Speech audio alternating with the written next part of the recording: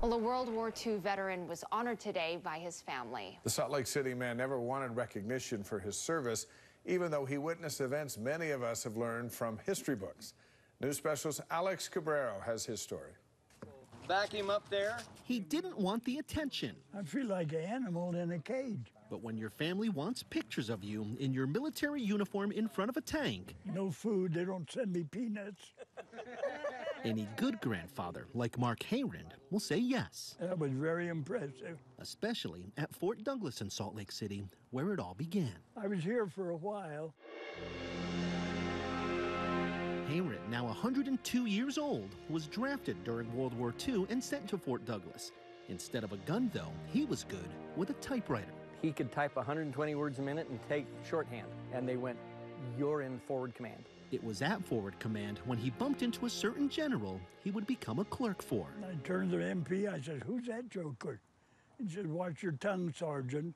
That's old Blood and Guts Patton." He stepped forth like some warrior of old. As in General George S. Patton, commander of the U.S. Army in Europe during the war. That's when I took dictation from him.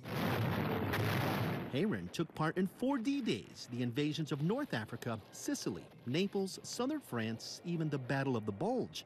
Before each of them, he was in the war room with General Patton and others, dictating what was said. He was part of every one of those plans and preparations for each landing. And when Nazi commander Hermann Göring, who was part of Hitler's inner circle, surrendered, Heyrend was in the room dictating notes. Big man stature, put his hand out to shake hands, and General White just looked at him. Didn't move a minute.